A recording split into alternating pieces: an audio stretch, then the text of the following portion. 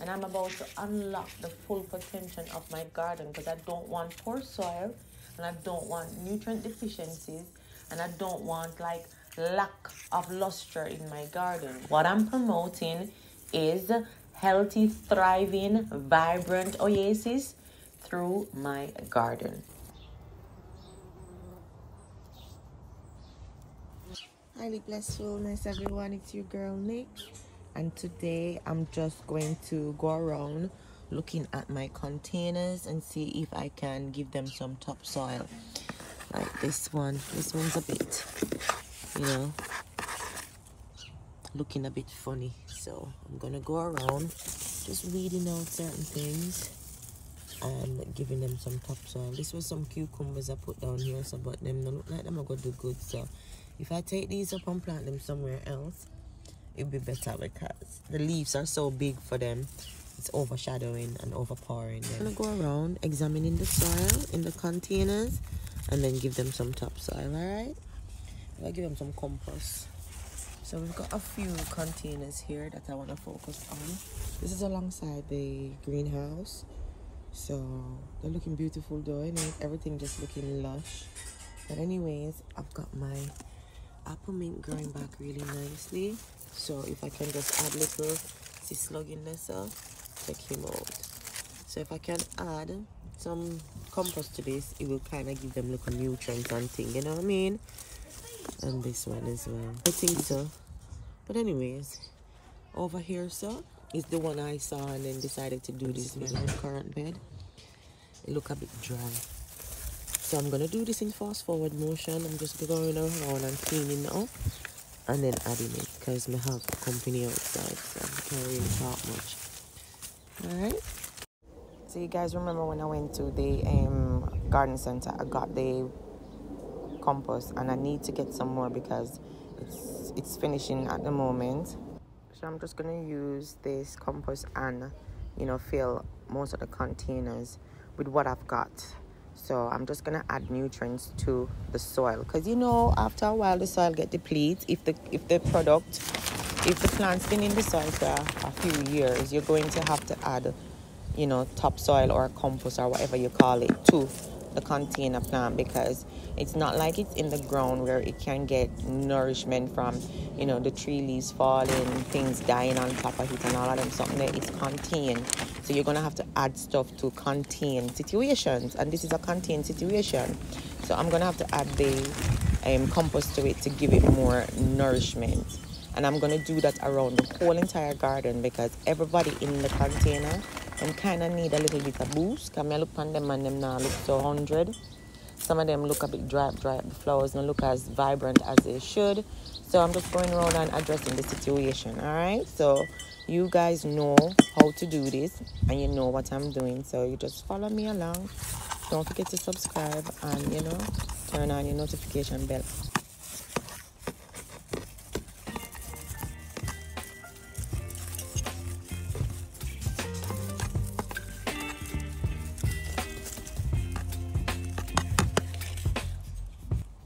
In this video, we're going to explore how simple adding topsoil to your container plants can solve a lot of garden problems. If you want to enrich your soil, you have to add amenities like compost and fertilizer. And this can address, poor soil quality, nutrients deficiency, and even if your plants them now look so good, them just laggish or looking doopy, then it can add luster to your plant growth. So come with me as we go through the garden. I'm going to revitalize all of my container them by giving them some nice compost, and then they're going to use the fertilizer to help boost them. Yeah, so let's try to discover how these simple steps can transform your garden and unlock a lot of potential you never know. Compost is a valuable soil amenities. You have to have compost in your garden because the compost it will offer numerous amount of benefits to the garden. Either you're in agriculture or you're just thinking about environmental sustainability, this is going to make sure that you enrich the soil by adding compost to improve the structure and fertility of the soil. So you're gonna have essential nutrients. Some can be nitrogen, phosphorus, and potassium. And if you recycle all of these nutrients back into the soil, it's going to make you less reliant on chemical, fertilizer, and promote sustainability in your garden. So you're gonna have nicer garden practices, because for one, it's going to enrich the soil, which is going to be beneficial for the microbial activities. It's going to improve moisture retention. That's what we need, because we're going to have dry summer this year. So we need to prevent, water evaporating. So if we can improve moisture retention and prevent erosion, then we are going win-win. So we need to make sure that we are providing long-term benefits for our soil health, so the structure of the soil can, develop the plant and make them grow healthy, while supporting the ecological balance and reducing, the carbon footprints we leave behind.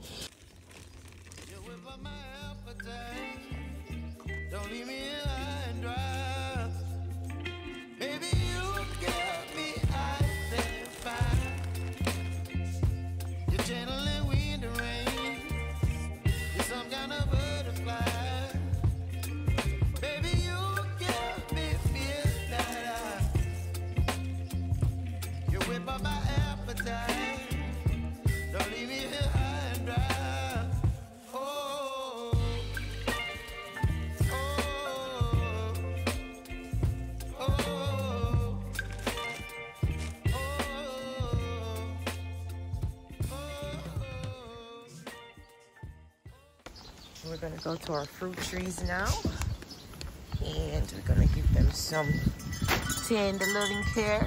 So this is our gooseberry.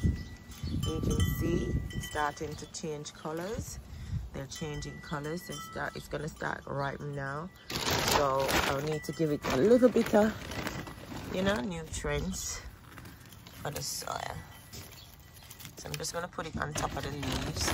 And then that's going to slowly just start, breaking down. Perfect. And then this is our blueberries. Beautiful blueberries. Nice clusters. Look at this bunch. And I had more bunches, but, the animals keep on coming over and breaking off. We had whole heap of stems, so another one down here, so see one break off down here so as well. So we had a lot. So yeah, what I'm gonna do is I'm gonna just take this out and just leave the rest of these. Nothing can come back, if you know what I mean. That's it. I've left the main root in there, so them can't spring back. Alright? Don't know what this is, but I'm gonna take him up. I have to be careful with my finger, because I cut my finger the other day. Get this new gadget and I try it out and slice up my finger. But anyways, we add in topsoil because, as I said, it adds nutrients to, the ground, and then the roots can pick up the microbes in the soil, because I'm feeding the soil. Okay, so that's what I've done with that one. And then I'm gonna do some for my grape. Okay, so I'm gonna put you up a little bit, catch you up there, just catch him up. So this is my grape bucket, and it needs watering, it needs weeding, it needs tender loving caring. So yeah, let me just take these out, clean them up a bit, and then I can leave these ones to just grow back. See, never take a lot of time with it. And this is part of the grape as well, we got damage. Alright, so we clean out that now. This is the grape vine right there. So oh gosh, I run out of compost. I'm gonna get some more. Alright, just give it some nutrients.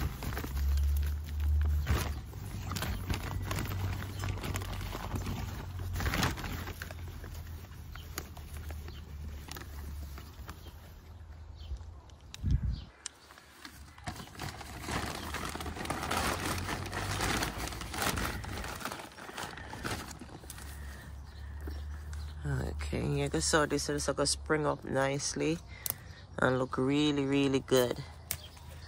Really, really good, you know? Yeah, it's gonna come so nice now. Can pop off that one and that one. See? Looks so good.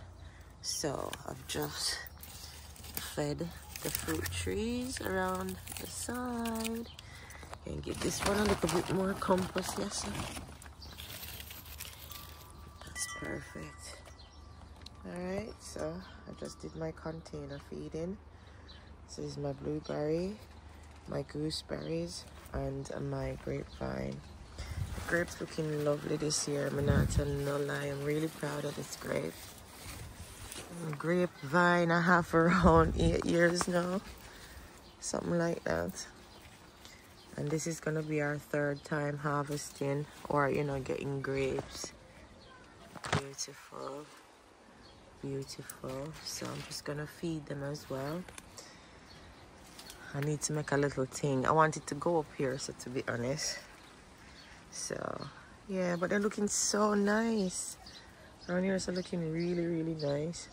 And it's because the gutter is right here, so the water just tend to fall over. So off here, so I live in a luxury, you get me?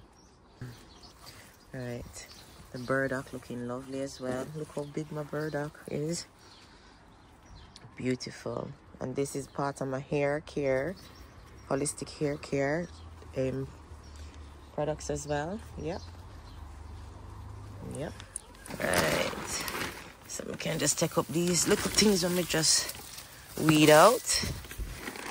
All right, come from around here. So now that's one side done. Have these in some water. I need to plant my marjoram out and my mint, and my pepper is springing back, so that look good.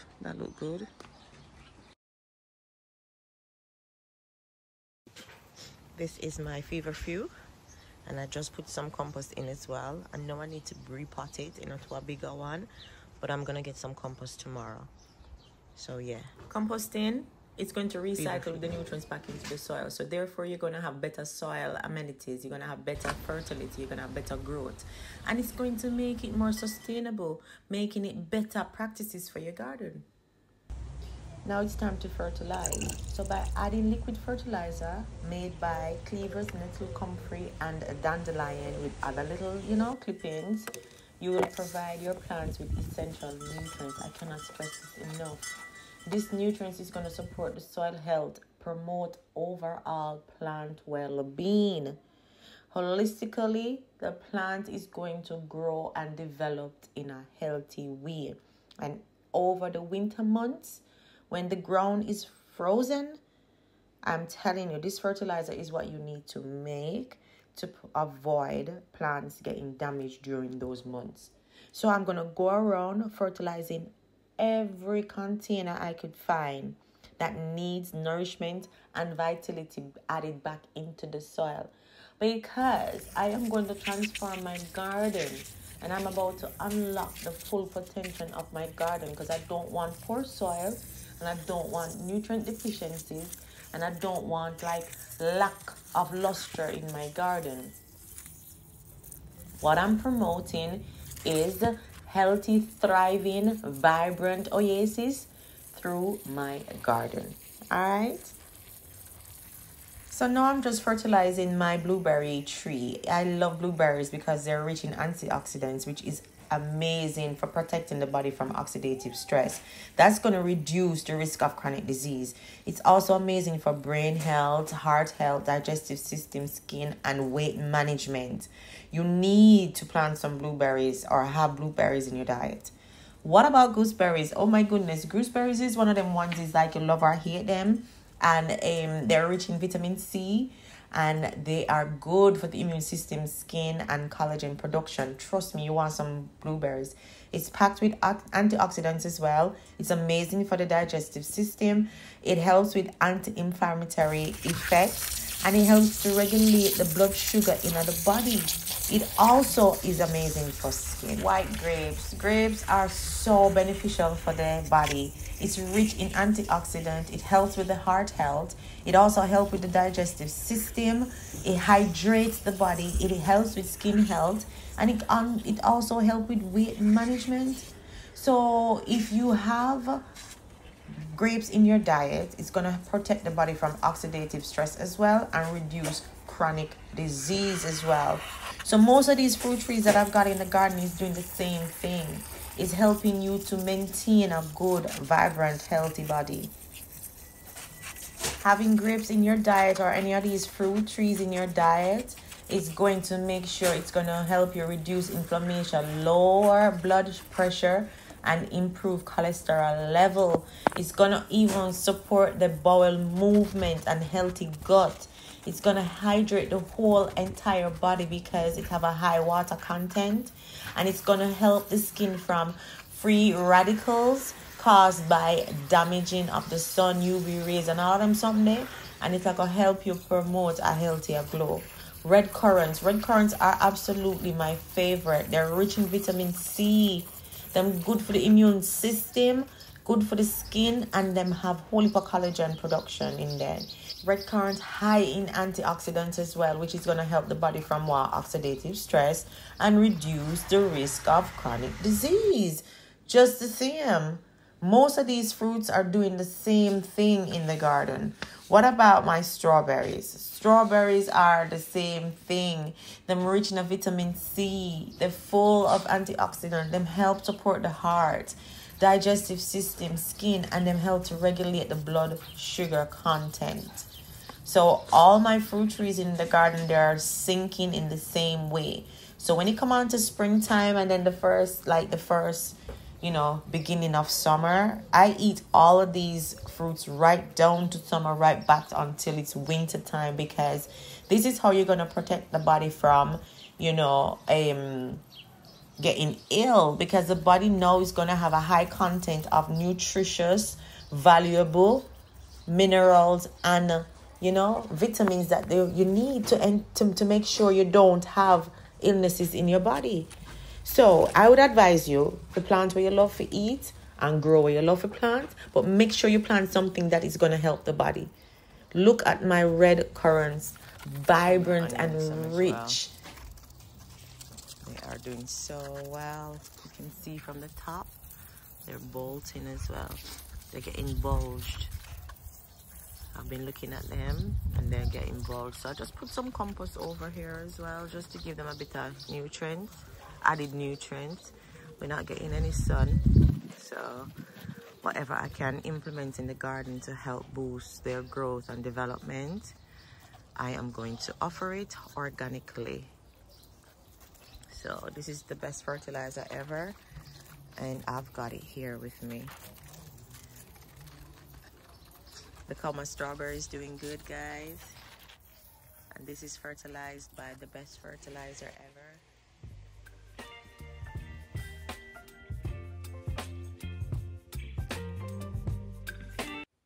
Now, this is our celery bed. I've never shown you this before. And celery is a flavorsome vegetable that is a crunchy vegetable that's belonging to the Apiaceae family. And everybody who don't know, celery have long fibersome stalk. And they have a really distinctive taste. It's either like Marmite. It's either you love it or you don't like it. It's mild and slightly bitter.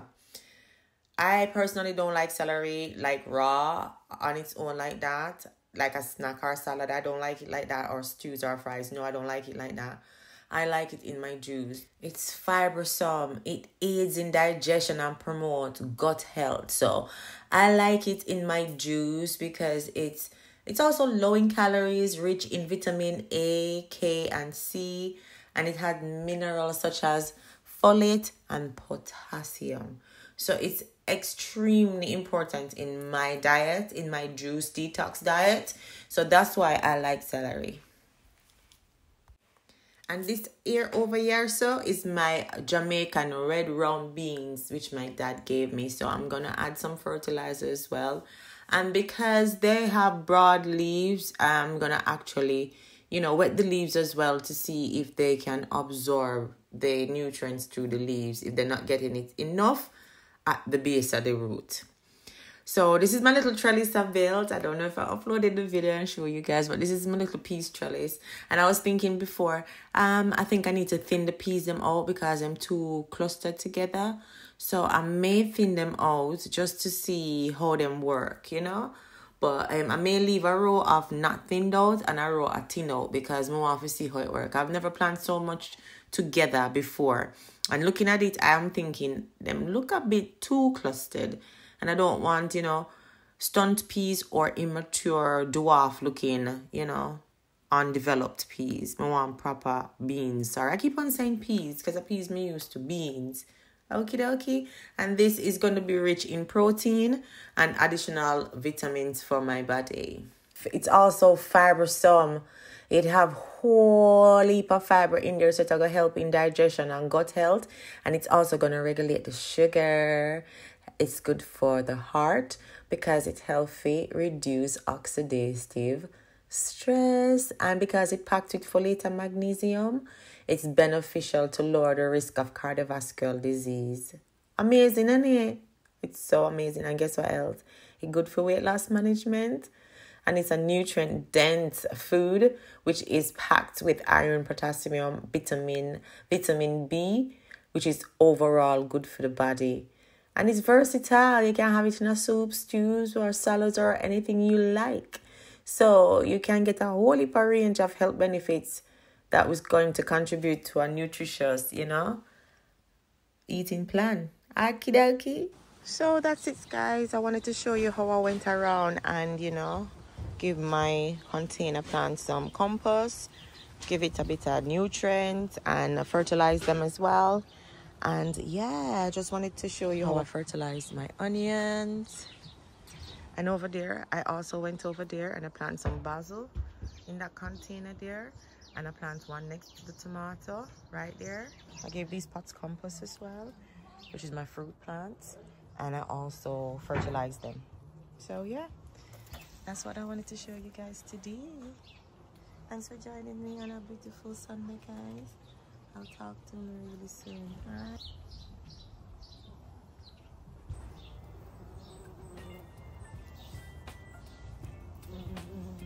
right.